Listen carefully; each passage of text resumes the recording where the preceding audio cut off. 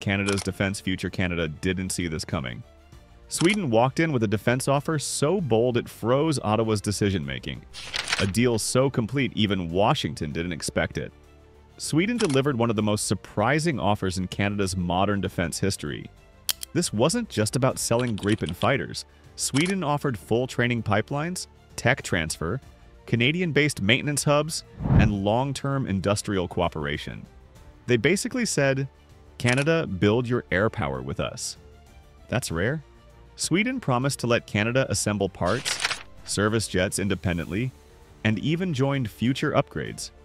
Add to that the Gripen's cold weather strength, it loves ice, snow, and short runways, and suddenly the deal becomes extremely attractive.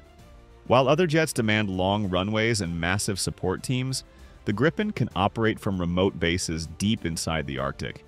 It's built exactly for Canada's environment. And because the Gripen costs less to operate per hour, Canada could fly more missions without draining its budget.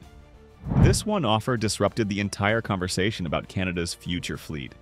For more powerful breakdowns, like the video and subscribe to Combat Politics.